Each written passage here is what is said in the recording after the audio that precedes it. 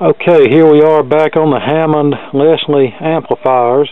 We are working on the oldest unit. Hopefully we have this one about wrapped up. I replaced the burned resistor in the power supply that was caused from a bad leaky filter capacitor, and I replaced several other resistors that were out of tolerance, as well as some old paper capacitors that needed to go. Also, the fuse holder was damaged, so I had to replace that, and I cleaned the chassis up, and we were about ready to run the smoke test on it. I have our power cord in position, as well as our test speaker, so we'll plug it up into the variac and bring it up very slowly in case something is wrong. Maybe we can catch it before things go up in smoke. Now these resistors, I know, look very small. They look like half-watt resistors.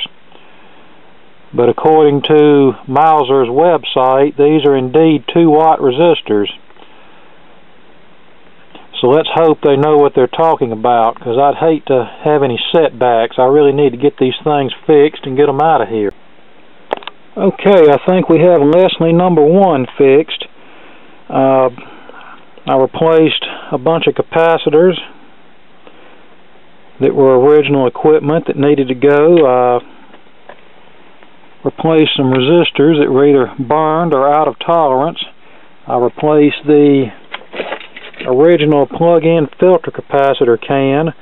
Now my intent was to buy individual sections and wire them up under the chassis, but unfortunately individual electrolytic capacitors that are rated higher than 450 volts are a little bit hard to find these days, and when you do find them, they're a little pricey. So I just went ahead and ordered an original equipment, newly manufactured multi-section filter capacitor can, which is a direct drop-in replacement for these amplifiers.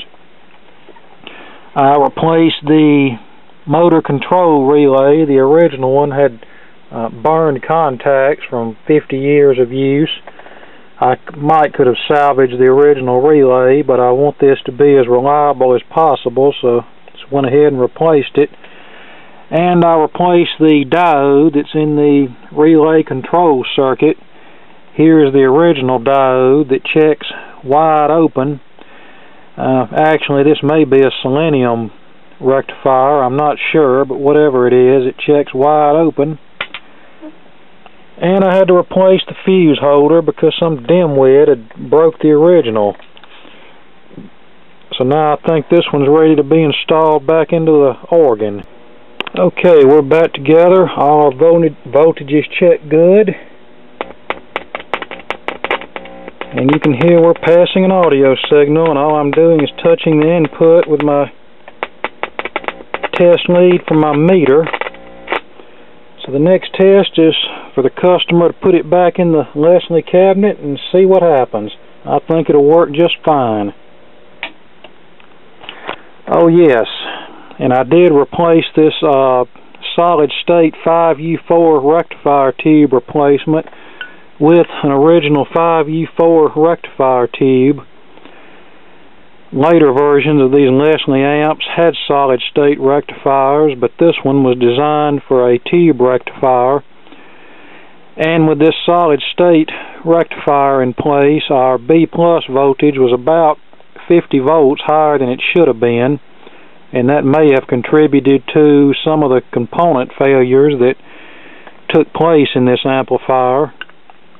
And another thing, these solid state diodes will short, which could burn up your power transformer. I don't recall ever seeing a shorted 5U4. I've seen some weak ones, but never a shorted one, so I just decided to go back to the original tube rectifier and leave this solid state one alone. Okay, now let's move on to Leslie number 2. Okay, now here's Leslie amplifier number 2. This is a much newer unit than number 1, so I don't think it'll have as many problems. Now we'll flip it up and I'll give you a recap on what I found initially wrong with this thing.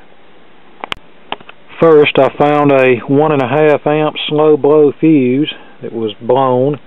and that fuse is actually wired in series with the main fuse holder here that's user accessible.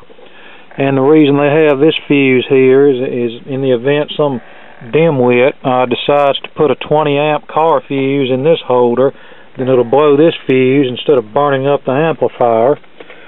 And I noticed this resistor that's open here, burned open, and there were two zener diodes wired in series across this terminal strip, two 50-volt zener diodes, and one of them was leaky, so I'm going to replace both of them. And I could tell where the two diodes were tied together, the junction was kind of burned looking, so I don't know whether it was not soldered good from the factory or what the deal was. And also this cathode bypass capacitor for the output tube looks like it's been a little hot. Actually the thing is stuck to the chassis, so yeah, I'd say it's gotten a little hot. We'll want to replace that. And hopefully once we replace those parts, this amplifier will be good to go. Okay, I have now replaced the two zener diodes here. This resistor that was burned open, a 470 ohm according to the schematic. This fuse, and the cell phone shack didn't have 1.5 amp slow blow pigtail fuses, so I just simply soldered a couple of leads onto a standard fuse. And I replaced the cathode bypass capacitor for the output tube.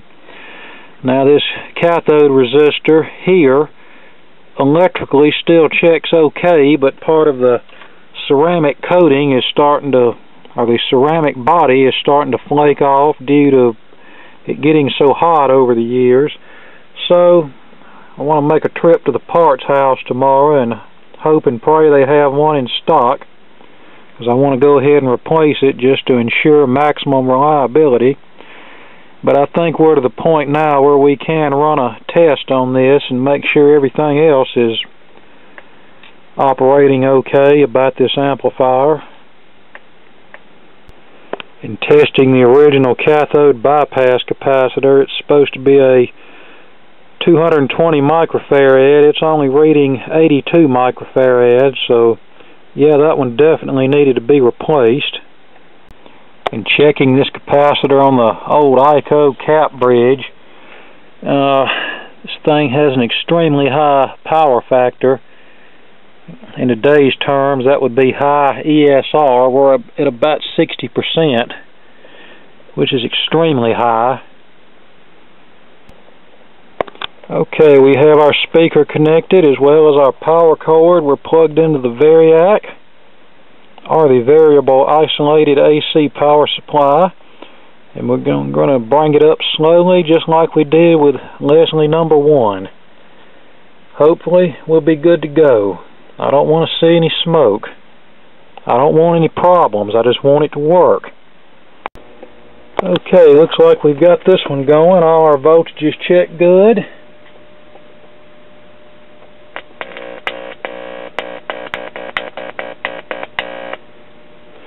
And I've already replaced the crumbling cathode bypass resistor with a 270 ohm resistor from my junk stash.